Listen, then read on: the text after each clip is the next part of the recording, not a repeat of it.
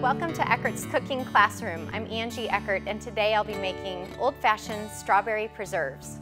This jam recipe has been in the Eckert family for many generations, and it is a wonderful way to preserve your freshly picked strawberries.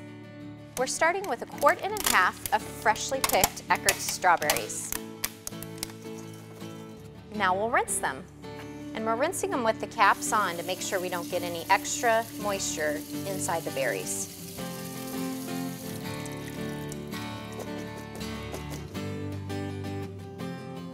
Now our berries are nice and clean, and we're just going to wait for them to dry.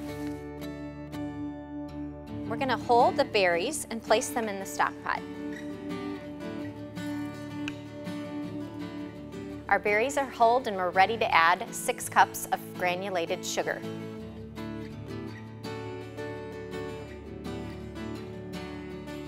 We're going to cover our strawberries in sugar for 3 hours and let it absorb juices.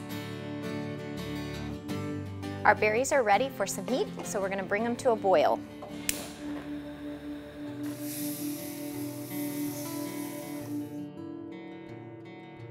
As you can see, our sugar's starting to melt and our mixture is starting to come to a boil. It's time to add the lemon juice. Because this is a traditional recipe for strawberry preserves, it does not call for pectin. Instead, this recipe relies on lemon juice and sugar to set the jam. While we're waiting for our mixture to thicken, add your jars and lids to a pot of boiling water to sanitize them. Our lids and jars are ready to remove from the sanitation water. This is the traditional way, but if you'd like to skip this step, you can purchase freezer-safe containers. This is what our mixture looks like after 20 minutes of thickening. We're ready to spoon our preserves into our sanitized jars. Look at that gorgeous color. We're going to go ahead and put our lids on our preserves and let them sit on the counter for 24 hours to cool and set up.